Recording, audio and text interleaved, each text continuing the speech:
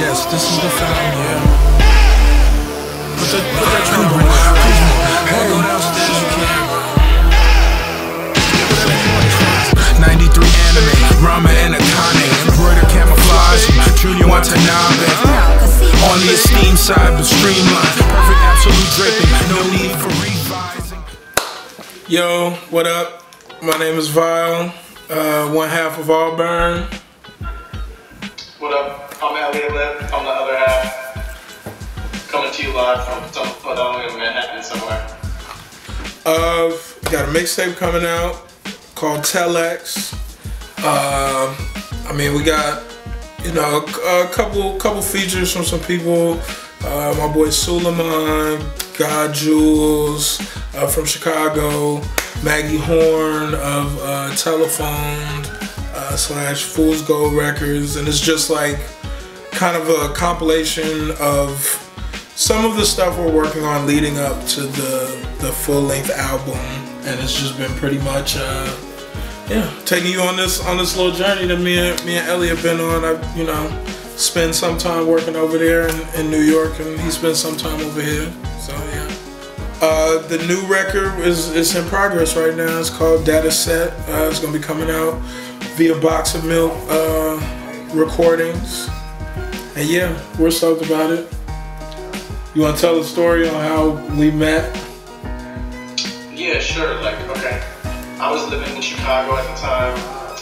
Auburn bought a CD of mine from Tower Records. I had a bunch of CDs in some local record shops in Chicago. And Al just randomly happened to pick up one of them, and I had my email address in there. And he wanted one of the beats on there. He wanted to rap on one of the beats, so he hit me with the email, and then we met up, and I heard some of his stuff, and then we just hit it off and started making music together. And this was back in probably like 04. 04, yeah. With Auburn, that's when we first really started, you know, going full time with the real project, and, you know, just actually focusing this much attention on it. And it's, I feel like it's a bit, you know, even though like it's been a long time, you know, like building up to it, but we know each other's styles so well now that it's just like when we get together and start working, it's like a reflex, just everything comes together. You kind of already know what direction I come from in my music, and you know what direction Elliot comes from in his music, but the stuff we make together doesn't necessarily sound like, you can't just go, oh, that sounds like an Eliot Lipp beat, or oh, that sounds like something that Vyle produced. It's like we kind of came out our faces for this one, so yeah. Yeah, I mean, there's we bridge gaps between like Italo and trap music on some of these songs. Yeah, lyrically, my music definitely is a reflection of, you know, current pop culture, you know, aspects of pop culture that tend to affect us all. So I always kind of take that into consideration when making tracks.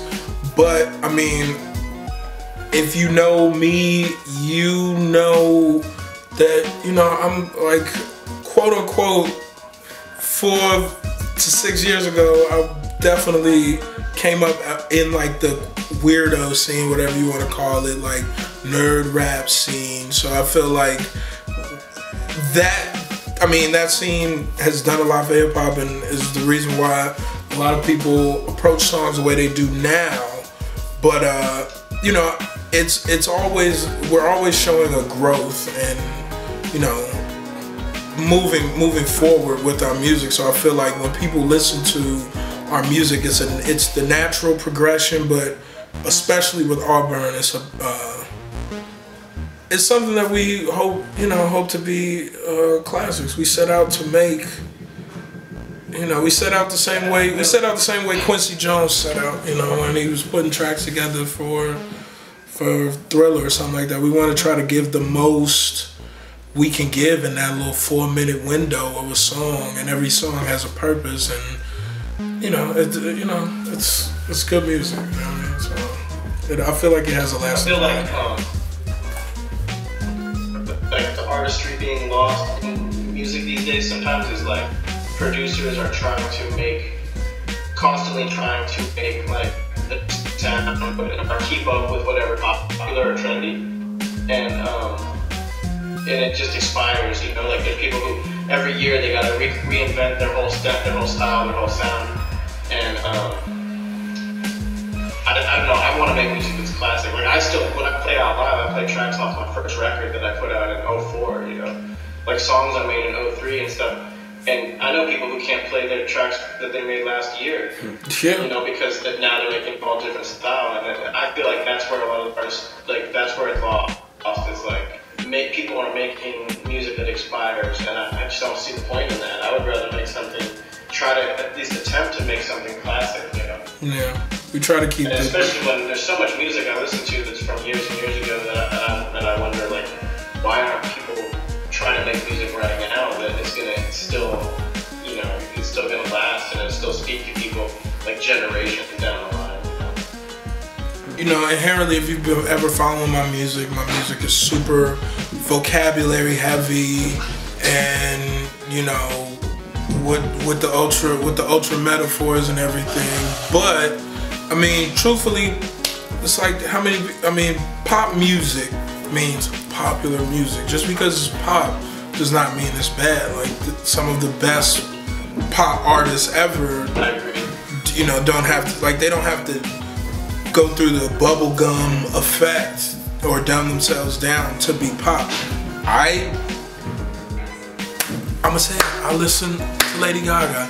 I listen to me and my man's will bump once or twice. Let's not get it twisted. You know, some like Katy Perry stuff, whatever, what have you. I like all different types of music. So, I mean, just because you see me around people that make pop music, I mean, that's not a bad thing. You should, no matter where you are in your art, the fact that you're popular shouldn't be anything that would make you want to step back from any approach. I feel like anything has the potential to be pop music. You know? Like any style of music has the potential to become pop if it's popular. You know, and because you watch the trends, the change of pop music, and you hear artists that are sometimes really experimental become like pop bands or pop artists. Yeah. And I mean, like when I first started listening to rap, you know, and like it was all like, you know, there was so much underground rap. Yeah, I had no idea that like the stuff that became mainstream, whatever, you know, like I never would have thought what's where it is now with rap, with hip hop music being like the #1, you know, genre. Or for so long, you know, I could never have pictured that back in the day. Or even just bands like Radiohead and what they've done with how experimental they are, but still being like considered pop music, you know? Yeah.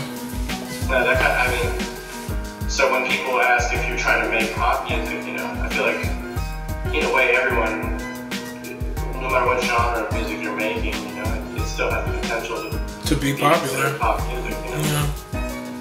It's not a genre that really exists. You know, you couldn't just call it nerd rap or just call it, you know, club rap or anything like that. No, and and that's a good thing, you know. Yeah, and Auburn, we're definitely not going for the. What was he drinking? 40 or something? Dos Equis.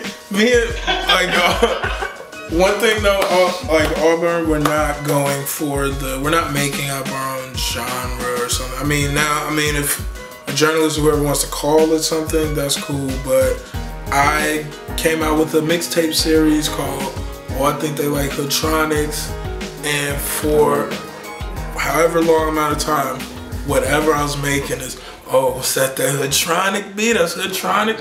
No, it's rap music, family. Like, you know what I mean? I don't know, we just don't want to be pigeonholed, that's all.